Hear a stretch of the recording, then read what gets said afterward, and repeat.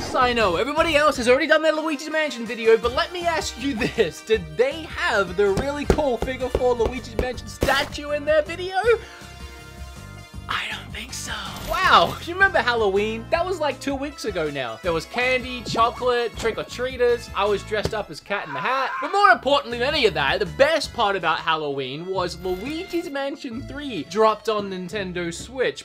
Perfectly in time for the, actually, if you ask me, it was a little too late. Perfectly in time for the spooky season. And I loved every single freaking second of the, well, that's a lie. I didn't, there was just one entire floor, one level in the game that I couldn't stand, but the rest of the game was really great. The story has Luigi once again falling for a fake mansion prank where he brings his entire family to a haunted mansion only to get captured and then he has to save them. I think at this point, Luigi is just trying to find an excuse to be a hero. But regardless of that, they ride the bus to the mansion. Luigi's sitting on his own because I guess no one likes Luigi. But they check into the hotel, they find their bedrooms. Apparently Mario still isn't staying in the same room as Peach. I swear Peach secretly does like Bowser. The animations throughout the entire game, it's freaking fantastic. It looks like a Disney Pixar movie in the cutscenes, and then even the animations in the game look really cool. Like initially they stood out to me right away. You go up to the lobby and you talk to these ghosts in their masks, and when you turn Luigi around and walk away, you can see the skepticism on his face. Like, I'm pretty sure that guy was a ghost. And then throughout the mansion, anytime Luigi gets scared, which is just about every 5 seconds in the game, the way he reacts to it and then walks away shivering. Oh man, just the work that went into all of these animations is just outstanding. It actually feels like a brand new generation of Mario game, just in the way that it looks and the way it's animated. The entire thing was visually stunning. Anytime you ended up outside the hotel and you could see the scenery around, the mountains, the trees, the purple and blue skies, just looks so great. And then don't get me started on inside the mansion. Oh, here I go. Every single floor was a completely different theme. I don't want to ruin too many of them because that was the most fun. On each floor, which was essentially a level, you had to work your way around the rooms trying to find the next button to throw in the elevator to make it to the next floor. And the thing that glued me to my Switch and drove me along the entire thing was just wanting to get that next button to see what the theme of the next floor was. And a lot of them made sense. I mean, they were all fantastic. Like there was a gym and fitness inspired floor, and then like a concert inspired floor, but then you also have really off the wall wacky ideas like a pirate themed floor where it's like you're actually exploring caverns and a pirate ship. I really loved the movie floor. That might have been my favorite floor for sure, just because they could do so many different things with it because you were on a movie set, so they could take you to medieval times or anywhere they wanted on the movie set. That floor by far had my favorite boss battle, not only for the game but just one of my favorite boss battles in general. It was really cute. Man, what else can I gush about? The physics of the freaking vacuum, like the gameplay in itself is so much better than the first one. So obviously you can suck things in, you can blow things away. You also have a weird light thing, which if you shine on objects that are there but not actually there, it will reveal them. You can get into secret doors this way or get secret items that way. You also have the ability to like blow a bunch of air down underneath your feet and gust yourself up. You have unlimited amounts of plunges, which you can throw at things and then suck up the rope that it's attached to and then yank whatever that thing is towards you. I like using that on the crates and the boxes and then smashing them into other objects and destroying the environments. And so much of the environment you can interact with too. They have made so many tiny little assets, little things that you can just suck up into your vacuum, and a lot of them react in different ways, like when they hit the vacuum and then need to try and like squeeze their way through and get up and then money flies out, which that's my first complaint with the game, by the way. Unless I'm missing something, and I finished the game, so I don't think I am. I was a collector-obsessed person during this entire game. It took me 12 hours to finish a game that I could arguably probably finish in 6 hours, but I spent so much time exploring every nook and cranny of every floor, sucking up every note, coin, dollar, gem, brick thing that I could find, because I wanted money, money, money. I was trying to get as much as I could, and about halfway through, I started to think, when am I gonna spend any of this? And then you unlock the ability to buy dog bones for like 1,000, which if you die, your little ghost pop, which I think is in here, will come and eat the bone and bring you back to life, and you can store up to 5 at a time. You can also spend 1,000 coins to find boo ghost finding thingies, and that will help you find some boo ghosts. And then, I think there was one more thing you could buy, but I didn't buy it because it was pointless. I kept thinking I was saving money to buy upgrades, like maybe I could suction things in better, or maybe I could just have different abilities. Maybe I could actually jump properly and not just bunny hop. I feel like there was a lot more they could have done there because the game is literally littered with collectibles and money to find, and I have nothing to spend them on.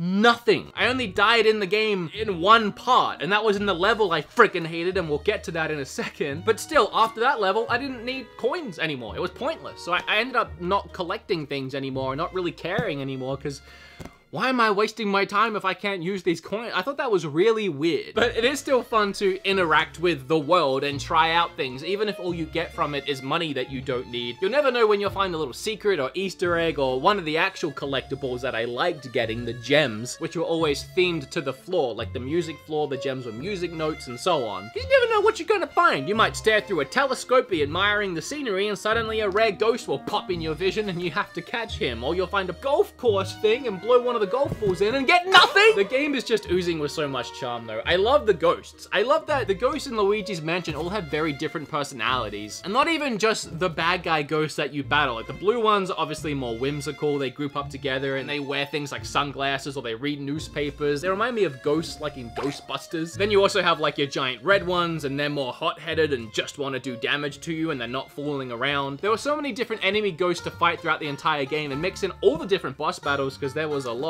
Just the combat with these few simple mechanics of flashing a ghost and then sucking it in, that simple gameplay never got old just because of the variety of things you had to do with it and the variety of ghosts you had to combat throughout the adventure. Okay, the game isn't without its faults. And why is it? Why freaking is it that every game, the water level in the game is always the worst one? It's the worst one in Luigi's Mansion 3, and you don't even have to go in the water. At no point do you submerge yourself in Luigi's Mansion and swim. There's just water around, and it inherently makes it a terrible level. So you sit on this rubber ducky floaty thing, and you need to use your vacuum controls to suck, which will like bring you towards whatever you are sucking towards, or blow. I hate how many times.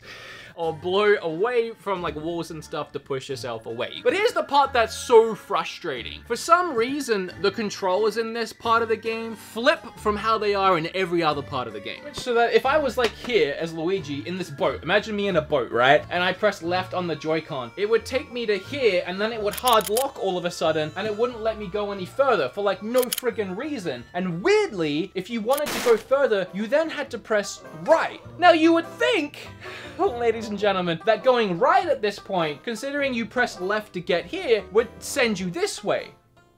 Nope, it switches over so that right will send you the rest of the way around. It was bad enough just trying to navigate my way through the level, but there is a boss fight at the end, and oh my gosh, this is the worst boss fight. This game so far has had the best boss fight I've ever had, or one of, and then the absolute worst. This is the trashiest boss fight. I never want to go through it again. I ended up rage quitting the game one night, and I had to do it the next day. The next day I woke up, and then Kim and I filmed this. I'm literally about to have a friggin' aneurysm, and I can't...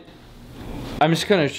I have to somehow get away from him when I'm literally too slow to get away from him. I can't turn to get away from the spikes right now. I can't even begin to describe how infuriating this boss is. I don't think I've ever raged so hard. The control scheme in this game is completely broken, and for the most part, it's been fine and you can get around it, but I can't move away from these spikes! And I went into the spikes. And that's game over. Holy crap, this is awful. Here's how the control should be. If I'm here and I'm holding left, left should just spin me around and around and around and around and around and around and around. And if at any point I wanted to go right, I'd press right and now I'd go around and around and around. Anyway, so that sucked. But it was the only part of the game I didn't like.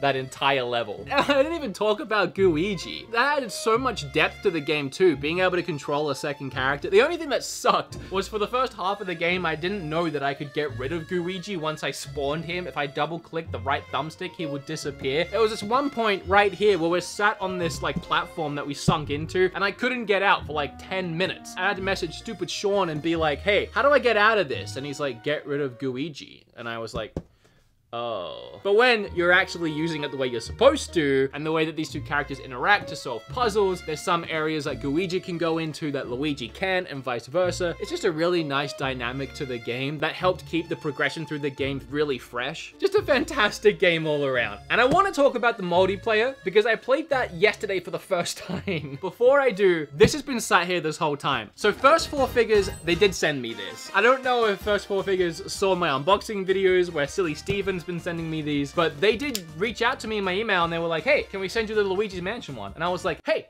yeah, you can. And how about that Zelda one? So yeah, really freaking cool. Oh, they put a little letter in here. They put it to Wood. Dear Wood, thank you for joining the First Four Figures family. We're honored to have our latest release, Luigi's Mansion 3, Luigi and Polterpup Collector's Edition, to be a part of your valuable content and be shared among your followers. The statue before you is the result of many talented and passionate people coming to build something they truly believe in through the support of you and First Four Figure fans. Oh my... It's got the pop-up! It's got the pop-up! It looks exactly like him in the game. I'm really bad about leaving things sealed, but... Wow, it smells really nice in there. I can't... Ow! My eye! Oh wow, this is heavy. This is legit. This is a thick battery, jeez. What? This isn't a double A. This is like an A. Which way is on? That's on. Woo! Oh, and his tank lights up. What? Oh, his shoes look great too. It's all gloss. And there's like a, this is so incredible. I adore this. I love that the carpet is like pulled up too from the way he's like, thank you so much for sending me this, guys. This is so cool. Actually, a lot of First Four Figures are actually pretty pricey, as I'm sure you guys know. But this one's actually really reasonable. I think they made this a really great price. Like for its size, its weight, its quality, its craftsmanship. It feels weird saying that $100 is cheap, but for this, that's honestly a really good price. Oh, and the I mean, of course it lights up, but I didn't notice. And I like that it's a different shade. It's a yellow light.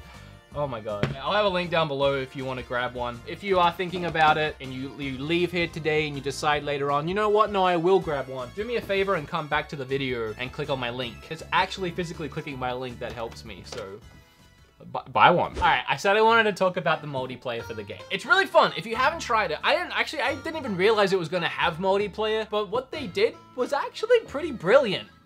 When it works, which is usually when you're playing with people that you know and you can talk to. So the game is set up where you're in a randomly generated mansion and you can pick the amount of floors that you want to explore, and you have to clear every ghost on the floor as a team before you can move on to the next floor. Sometimes there's objectives like running around trying to find toads and bringing them back to a central location, but for the most part, it's, you know, capturing ghosts, completing objectives as a team, and then moving on. But they added a load of extra things into it. Like you can actually find items, power-ups, things that help you that aren't in the actual game. Like you can find glasses that help you see the invisible things that you can bring to light. You can also get a better vacuum that's not in the game. It's like a lightning vacuum that I guess sucks things in better. I never actually got to use it. But yeah, it's really fun in concept. However, just trying to play it on your own with randoms is kind of insufferable because Nintendo refuses to use in-game voice chat of any kind. And since it's objective-based, it's really frustrating when you can't communicate. You can use the D-pad to say thank you, help me, or over here, but then you gotta hope that A, the people are paying attention, and B, they even know what you're trying to mean by some of those things. You can get trapped while you're playing, you can get tied up in a rug, or you can get a fake door opens up and pins you against the wall, and while it's pretty easy to spot those fakes and avoid them, that doesn't stop people you're playing with being idiots and walking into them, and you can't free yourself. Of course, you can ignore them, like they do to you, because when you accidentally end up getting caught, if you just sit there spamming help forever and no one will come to help you because they don't care. The worst part is there's things like this platform where everyone has to stand on the platform and get out their Luigi, and once everyone's done that, it opens the door to move on to the next area that you need to go to complete the level. And there was like this one time right here where there was 3 of us standing on here with our Luigis, and this one guy refused to come and help. Even though we kept spamming over here, he was walking around on his merry way, sucking up coins and doing I don't know what, but essentially the time ran out and we failed. Man, oh, sometimes there's a locked door and like this guy had a key and he was like walking around with it, strolling up and down hallways like nobody's business. I'm standing there like over here, over here, over here. I had no way of saying, hey, bring the key here. Oh my gosh. So yeah, it's a little more frustrating than it is fun, but the mechanics in place, just the actual idea and concept is great. Whatever this video was, it is my video on Luigi's Mansion 3, but I did have this figure sent to me, and like, what a perfect video to put it in since I didn't do my video yet. But also, it's such a great game. I would recommend playing the first one at some point, but it's not like there's a story that carries over at all. There's nothing you need to know. Luigi is an idiot. He takes everyone to a mansion. They all get kidnapped, and you need to help them. If you liked this video, then you should probably like it. You should flip on that subscribe button if you haven't already, and if you already have and you're already subscribed, don't. Links in the description for this little guy.